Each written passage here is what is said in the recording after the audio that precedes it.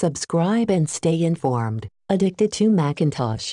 Apple Diagnostics tests your Mac for hardware issues and suggests solutions. This diagnostic test will isolate an issue on your Mac and possibly lead to identify which hardware might be causing the issue. Apple Diagnostics also suggests solutions and helps you contact Apple support for assistance. To use Apple Diagnostics, disconnect all external devices except keyboard, mouse, display, Ethernet connection, if applicable, and connection to AC power. Next, make sure that your Mac is on a hard, flat, stable surface with good ventilation. On a shutdown Mac, start up, holding the D key, on the keyboard. When Apple Diagnostics knows your language, it displays a progress bar indicating that it's checking your Mac. Checking your Mac takes 2 or 3 minutes. If any issues are found, Apple Diagnostics suggests solutions and provides reference codes. Note the reference codes before continuing. You may choose to repeat the test.